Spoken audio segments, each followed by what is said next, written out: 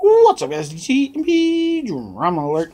So Nancy Grace put out this post yesterday that says details in the Jussie Smollett, whatever, if that's how you even pronounce his name, case continues to unfold. Did the actor really stage his attack? Check your local listings and join us today on Daily Mail TV as we discuss the case that is reportedly scheduled to go before a grand jury, additionally at 12 p.m. Eastern on Syria XF Channel 111.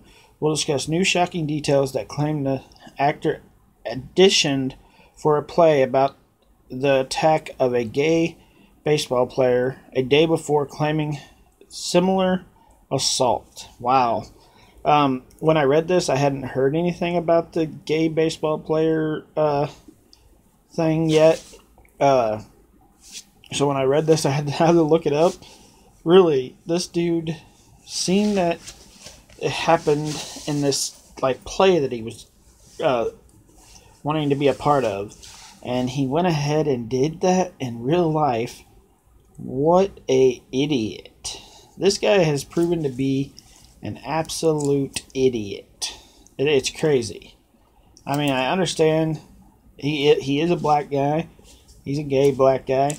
But anybody that does this, white, orange, green, yellow, pink, I don't give a crap what color you are. You're a freaking idiot.